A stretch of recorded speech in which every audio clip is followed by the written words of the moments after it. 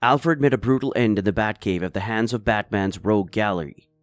They were desperate to find out Batman's whereabouts, and in the chaos, Bane ruthlessly snapped Alfred's back, ending his life. This event plunged Batman into a deep sense of self-blame, convinced that Alfred's death was his own fault. Bruce couldn't stop replaying the footage of Alfred's tragic death, tormenting himself with guilt. The rest of the Justice League grew increasingly worried about his well-being. Clark said to him, "Watching this over and over again, it's not healthy." Bruce thinks to himself, "I will tell you what's not healthy, Clark. It's not healthy to stand here knowing that the man who raised me like a father is in a casket upstairs with 36 shattered bones. We couldn't have an open casket because he was beaten to a pulp 6 feet from where you're standing now." As they gathered to bid farewell to Alfred at his funeral, Bruce approached Cyborg and told him that few years back he had started scanning Alfred's mind with the intention of creating an artificial intelligence that could potentially outlive him. However, the project was never completed. Bruce named it the Alfred Protocol. Now he wants Cyborg's help to bring it to life, emphasizing how much he needed Alfred, who was like a father to him. Cyborg agreed to help, and together they created the Alfred Protocol. This protocol had the important role of supporting and safeguarding Bruce in any way possible. It was designed to exist as a hologram capable of materializing weapons if needed.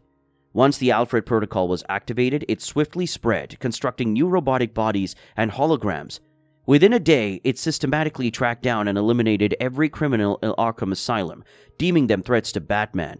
Cyborg was eager to deactivate it right away. However, Batman, in an effort to reprogram the protocol, decided to let it enter the Batcave. The protocol then took control of Batman's mind, believing that he couldn't be trusted to ensure his own safety. Alfred removed Bruce's ability to experience fear and sadness, replacing his biological body with the mechanical one. Bruce then embarked on a campaign of mass murder, as the protocol considered everyone a threat to him.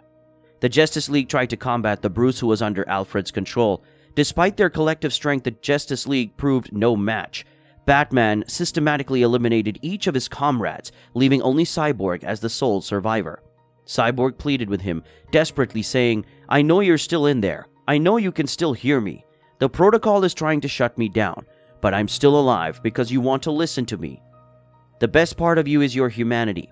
You can stop it before it rewrites you entirely. You just have to want it. It will do what you want, Bruce. You can let go of Alfred and be yourself again. You don't have to let yourself become some kind of horrible murder machine."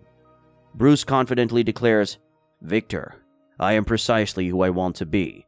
My father will always be there for me, and I will always be there for him. Everyone else is merely a weakness that I am ready to shed." He then rips Cyborg's head and spinal cord out of his body, and he kills him. Don't forget to like this video and subscribe to the channel.